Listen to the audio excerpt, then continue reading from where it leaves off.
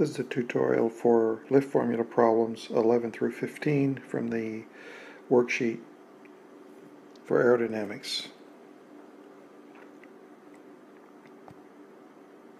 A review of the basic lift formula. Lift is equal to the coefficient of lift times density ratio times velocity squared in knots times surface area of the wing divided by 295. And so then the other formulas used are load factor, and load factor is equal to lift over weight, and load factor from bank angle can be found with the formula 1 over the cosine of the bank angle will give you the load factor per bank, independent of airplane type, speed, doesn't matter. A specific bank angle will give you a specific load factor.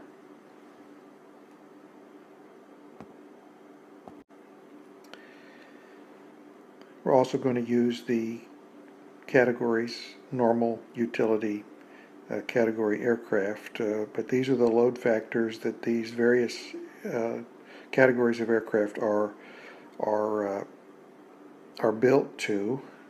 So normal categories 3.8 Gs, utility 4.4, acrobatic 6, and transport categories 2.5, and these are all positive load factors. Negative load factors are less.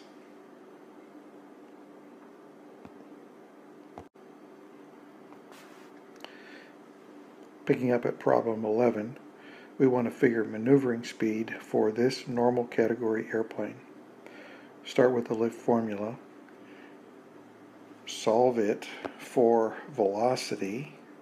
So simply take that lift formula, solve it for velocity.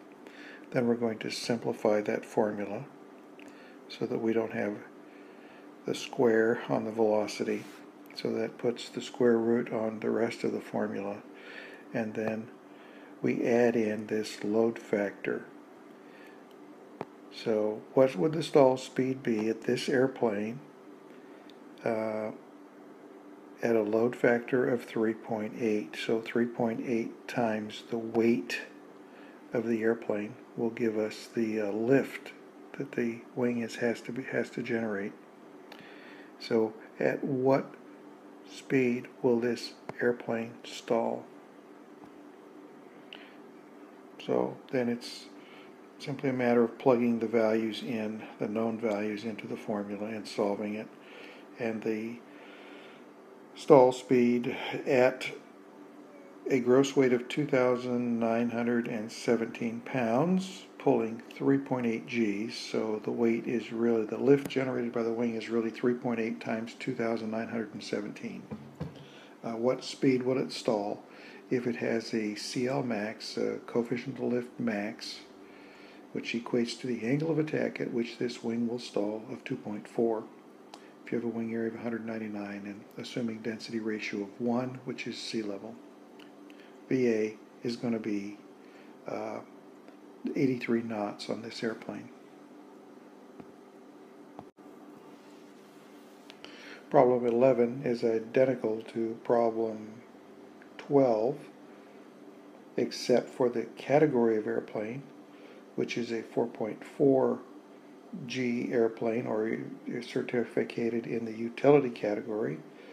So we would anticipate that the stall speed would go up, and so everything is worked the same as the previous problem, except we use 4.4 Gs instead of 3.8. So the wing would have to generate more lift, and the stall speed would, or the maneuvering speed would go up accordingly. And so that calculates to 89 knots.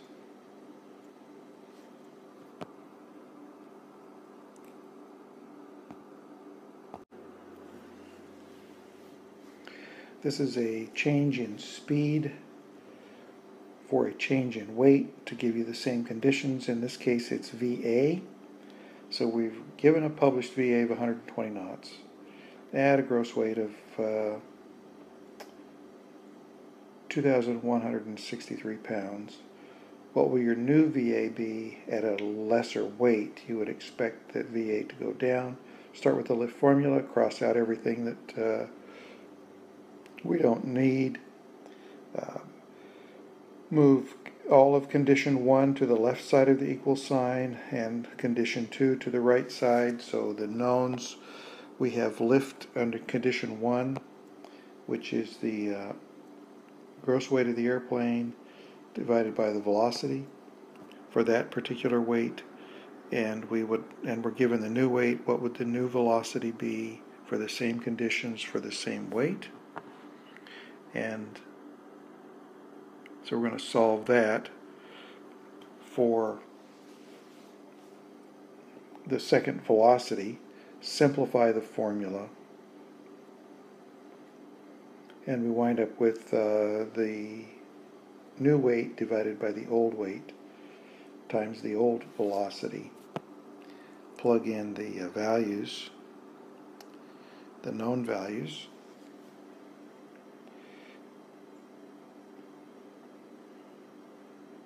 and we wind up with a new VA at the lighter weight of 109 knots. So this is a very important manipulation of the lift formula to figure new VAs for new weights.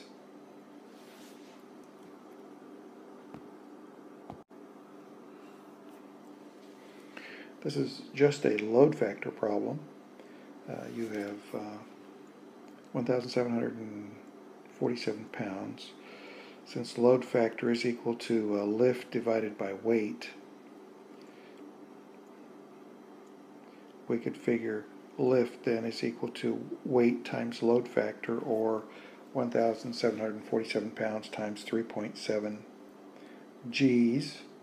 So at a load factor of 3.7 G's, if your gross weight was 1,747 pounds, your wing would be producing 6,464 pounds of lift.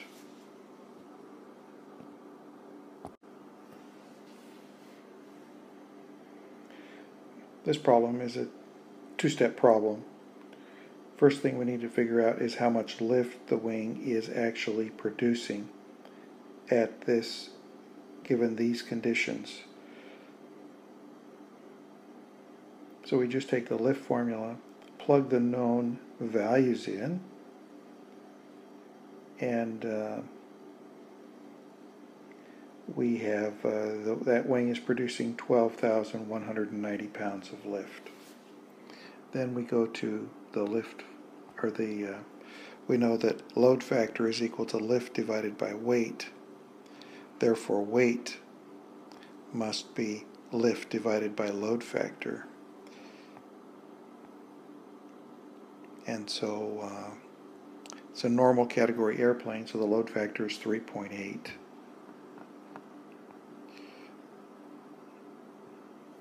So that airplane in that configuration is weighing 3,208 pounds. Because at a load factor of 3.8, the wing is producing 12,190 pounds of lift.